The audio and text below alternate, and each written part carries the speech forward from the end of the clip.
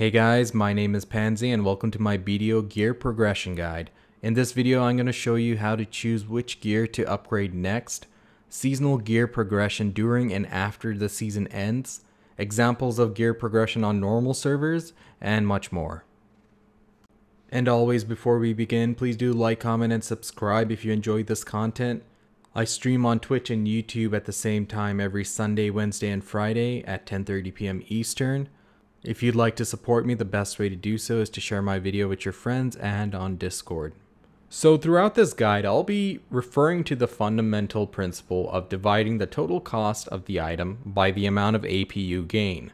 This will determine which item will give us the most bang for our buck. It'll be the most efficient route of utilizing your silver. So, for example, let's take a look at a Tet Layton versus a Tet Tungrad. Let's say the Laytons would give me 5 AP and the Tungrads would give me 2 AP. So, the Tet Laytons at the moment on North America is 10.5 billion. If I divide it by 5, I'm spending 2.1 billion per AP point. Now, for the Tet Tungrad, that would be a 2 AP increase for me. So, if I divide the cost of 6.7 billion for the earring by the 2 AP, that means each AP point would cost 3.55 billion per AP. So essentially, the amount of money I'm spending for each AP point is much less for the Tet Layton, so that's what I would want to go for. Now there is one exception to this rule. Whenever you're determining what to get next, you can skip this rule if an item is at its lowest point. That means, let's say the maximum price of a Tet Tungrad is 7.5 billion. And the minimum point is 6.2 billion. That means you would want to go for that Tet Tungrad instead of the Laytons if it's at its minimum price. If the Tet Laytons is also at the minimum price, obviously you'd go for the Tet Laytons. But you want to pick up items when they're at the minimum price when you're buying your gear and not enhancing. This could be the difference of anywhere from 500 mil to billions. So it's definitely something you want to keep an eye out for and plan ahead of time when you're determining which item to get next by looking at the market trends. Now before we get started, another mechanism you need to keep in mind in BDO are AP and DP brackets. On the screen I've displayed the bracket tables. As you start reaching these brackets, you start getting a lot more hidden AP and bonus DR reduction. These brackets will essentially set your next goals going forward. Now, the main reason I want to point this out is because you're going to have to decide between Kudum and Nuver at some point. Now, the Kudum is generally the PvE offhand and the Nuver is dubbed the PvP offhand, but you can use them interchangeably under certain conditions. In terms of PvE, you basically want to pick up a Kudum all the way until you can hit 261 with the Nuver, and then use the Nuver until you can hit 261 with the Kudum, after which the Kudum will be the undeniable favorite.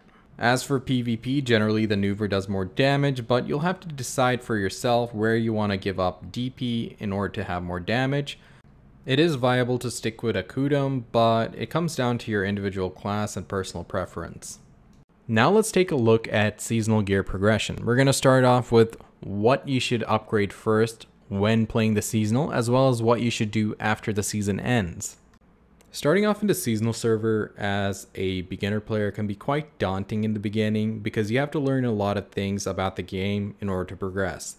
So initially I would definitely recommend any new player to aim to get all their gear to pry or try anywhere in between before you move forward with the pen enhancements. Now, as you probably see on the screen, one of the rings and one of the earrings are already at pen. That's because at level 60 and 61, you get a free pen ring and earring. As for starting your journey towards pen, I would recommend first enhancing your awakening weapon to pen and your offhand weapon. Ideally, even if you're playing Succession, you'd probably start off as Awakening, as Succession requires a lot more skill points to be viable, whereas Awakening can be efficiently used much earlier. Now let's say you're done with your weapons. You can enhance your main hand to pen as well, but it's not a high priority if you're playing Awakening. I would next go towards the gloves and enhance the accessories simultaneously. So the order of the gears I would do is gloves, armor, and then no particular order for shoes and helmet. As for the accessories, I'll definitely prioritize a necklace and then belt, finally earring, and lastly the ring. The reason being, you get a free Capotia ring at level 61, and level 61 is very easy to attain. As for the earring, you can get a Capotia earring at level 62, but that does take a bit of grinding from 61. You don't really have to even force yourself to enhance that second ring, because at the end of the seasonal server, you'll get a Pen Capotia ring. The Pen Capotia ring is the equivalent of a Tet Crescent, which is worth a lot more than the equivalent of a Pen Capotia earring, that being the Tet Narc. So definitely pick the ring, guys, it's more bang for your buck. Now, let's assume that you're done with enhancing on your seasonal character, everything is full pen Tuvala. What do you do next? Well, the first thing I would recommend doing is go through your adventure logs. They're definitely worth doing, and the Bartali log will give you 4 AP, the Deeves log will give you 1 AP, and the Doran's log will give you another 1 AP. However, on the screenshot above, I'm not going to be including the Doran's log as that's quite expensive to do, and that would be something you'd save till the very end. Now that you've graduated from the seasonal server, the first thing you'd probably do is equip your Pen Capotia ring. That's a 3 AP upgrade from your Pen Tuvala ring. Now it's time for you to calculate how much each AP gained costs and decide your next upgrade. For example, here we're taking the Tet Pansy, but also the Tet Crescent is quite cheap and is also a 3 AP upgrade. So on the screen you'll see the other accessories which are relatively cheap, and you can use this method to determine which one to buy. The only reason I didn't put up a Tet Ogre is because that requires quite a bit of money, and we'll touch on that next. If you're looking to spend big money, I would definitely do your primary weapon first. If you're a Succession player, Tet Blackstar or Pen Zarka. If you're an Awakening player, your Pen Dandy. Now, as I said, this isn't a specific order on which you have to go by. Stick to the original rule and the exception I mentioned, and pretty much just try to prioritize what's more important. Now, during the process of upgrading your AP gears, guys, I definitely recommend you pick up some armors as well. The reason being is because the helmet is an equivalent of a Giat's helmet. The shoes are equivalents of Tet Muskins, which have very low DR. Whenever you're going the evasion build, you want to go all in with Liebers and Muskins, and ideally you want to choose evasion once you're able to get pen of both of those. And on top of that, for an evasion build to be effective, you need the right crystals as well. So throughout this guide, I'll be using Begs and Orgons as an example, but if you really want, you can go Liebers and Muskins as well. Just keep these facts in mind. So the Pen Heave helmet or Pen Fortuna helmet, both of them have the same stats. One's cheaper than the other because it's less popular. But anyway, these are definitely good to pick up because once you Khafra them to 9, that's additional 5 DP. And the amount of Khafra stones required are around 1100 something and is much cheaper than Khafraing boss armor. So that about concludes it for the seasonal section, guys, because at this point you're probably more experienced than me and I really can't recommend what to go next. It's really personal and preferential because let's say you really want to go Dead God armor, so that means you're going to need to get your dim tree to pen and then Khafra it to level 10. You can go Beg's gloves for more accuracy, as accuracy will increase your damage output. Same thing with Pen Kudum, so you know, pick and choose for yourself. Keep the rule in mind, and yeah, let's move on to the next section. Alright, now let's move on to gear progression on the normal servers. So on the screen you see 3 separate gear sets. Now we're playing BDO at an odd time where gear's pretty much handed out for free. So let's go one by one here. If the Oasis event didn't exist, what would be our priority? Well, that would be doing all the main story questline and getting all the gear from the Medea questline, the weapons, as well as getting the accessories from the remaining questlines, which is Valencia, Kama Sylvia, and Dragon. Now, on the normal server, you can literally start doing the main story questline from the beginning and be able to complete it for its entirety. The leftmost screenshot is just an example of things you can purchase in case you do want to spend some silver while doing the main story questline and get some easy upgrades. The plus 15 Leverter represents the free one we got as a new player. The plus 10 Awakening weapon is the free Awakening weapon you get for doing the Awakening quest. And the offhand is just any AP offhand, which differs for every class in terms of the name, but every class has a green AP offhand you can use. Bear's accessories are really cheap and pretty decent AP for what they are. So if there's no Oasis event, you definitely want to do all the main story quest line to get all the gear you can get, which is represented in the middle screenshot. But if the Oasis event is there, then you can get the free gear from that, like the right screenshot, and also get the accessories from the main story quest line. This is a really good starting point, guys, and back in the old days when the game was new, we didn't have this kind of quest gear. These were all added as a catch-up mechanism, so make sure you take advantage of it. Alright, let's assume you finished all the main story quest line, and you don't have the Oasis gear. This is what you're going to do next. The first things you want to focus on are definitely your Awakening weapon if you're planning to play Awakening, or main hand weapon if you plan to play Succession. Only go Succession if you have enough skill points to support it. So first go for the Tri-Dandelion weapon and a Tri-Kudum. Having these will ensure you'll be able to grind everywhere before the desert in Valencia, and you'll be able to progress a lot easier.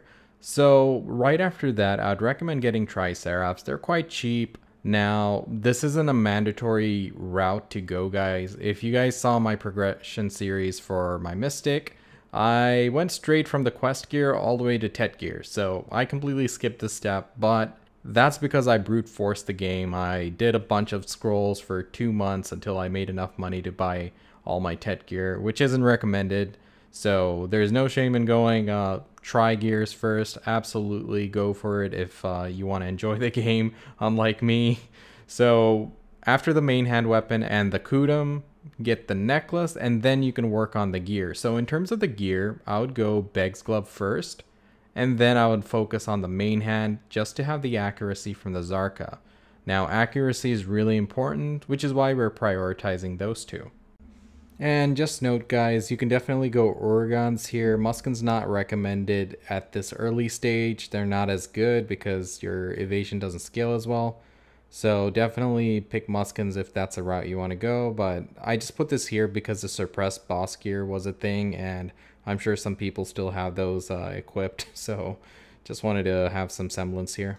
Next, make it a priority to get to level 61. It's very easy to do, guys. Questing will get you there. Get the Chenga's Tomb and just quest your way to 61. Easy peasy. You get a Kaposha ring, which will substitute a Tri-Crescent.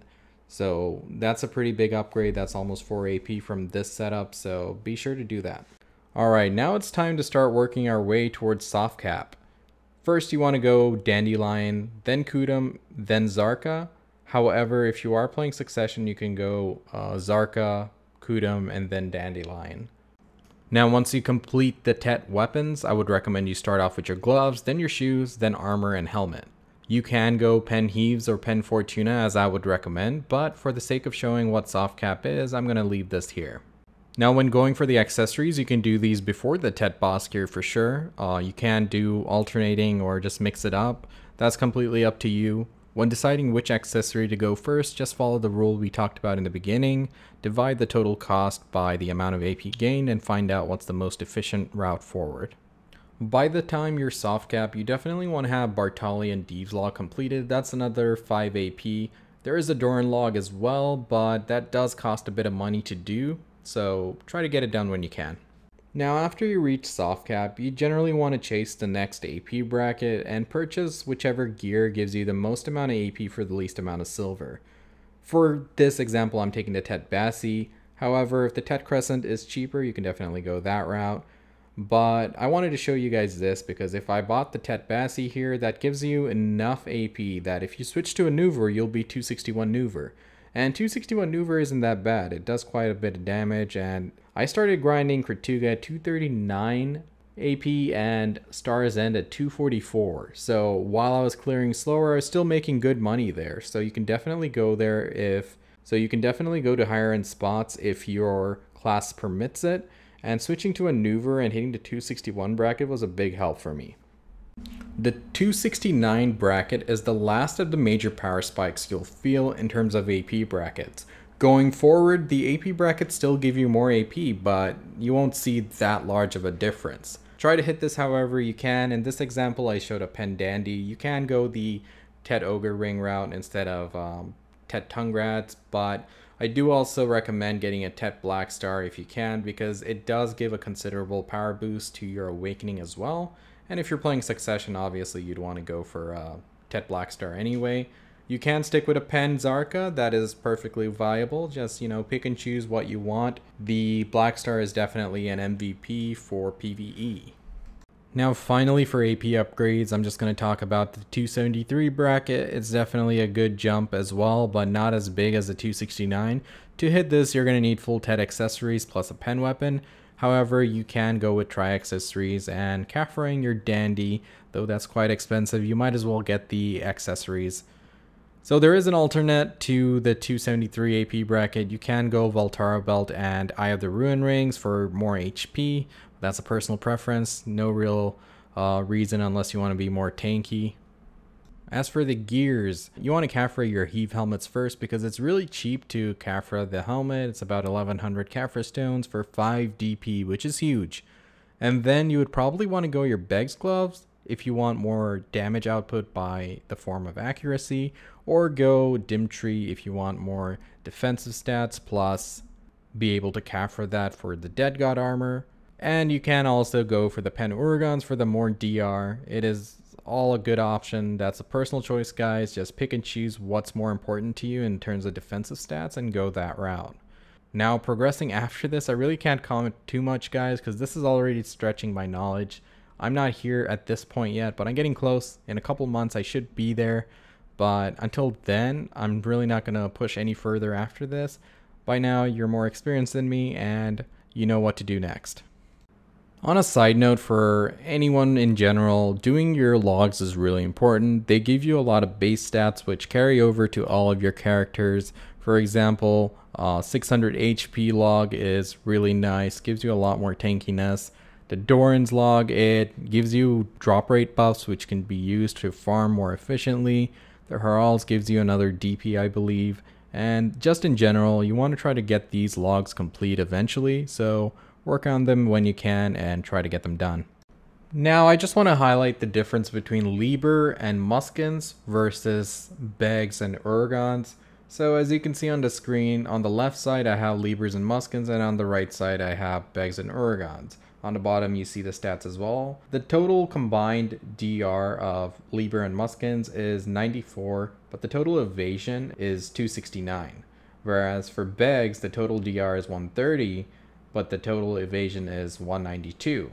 Due to the vast difference in stats, it's possible for us to make an evasion build versus a DR build. Now, when it comes to the very high-end AP endgame, evasion build does scale better as DR doesn't scale as high.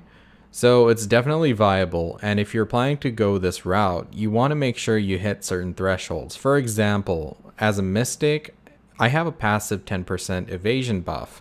So my goal is to hit 625 evasion, and until I can hit that, I really won't touch the evasion build. So similarly, you got to figure out what you need for your class. Check your class discords and ask around. But it's different for every class depending on whether they have a passive evasion buff or not. So plan your builds accordingly.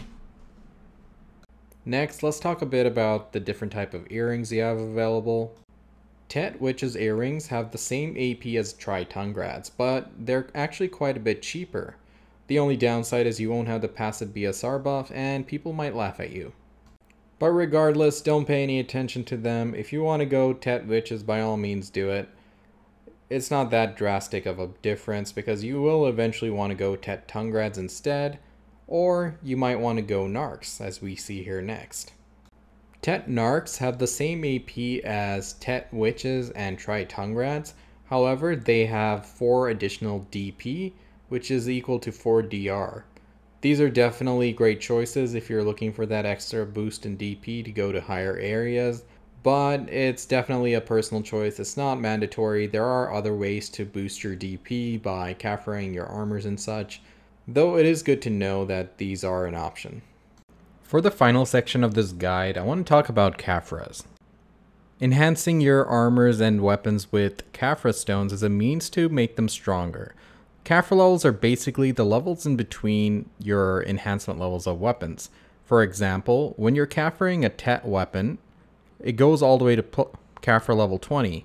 So you're basically getting all the stats between Tet to Pen. Once your item is at Kaffir level 20, you can hit the upgrade button and push it to the next level. For example, a Tet gear goes to Pen.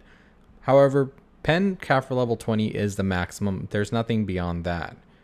I do not recommend enhancing with Kaffir stones. It is very expensive and is not worth your time or money.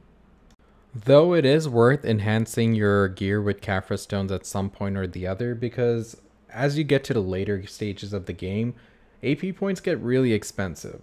For example, if you Kaffir a Tet weapon to say Kaffir level 4, that's 4 sheet AP. That's huge. That can push you to the next bracket and it makes a big difference. So don't count these out, keep these in mind. Same thing goes for the gears and DP. So that's it for this guide, guys. Thank you so much for watching. If you enjoyed, please do like, comment, and subscribe. Hit the bell icon so you see notifications when I put out new videos. Be sure to check out the description down below. I'll put any relevant links down there, as well as links to some other useful videos of mine. And lastly, check out my Discord, guys. I have the link down below as well. It's been growing crazy and there's a lot of useful links and resources there. Also, the community is great, so be sure to drop by and check it out sometime. Anyway, that's all for this video. Take it easy, guys, and see you next time.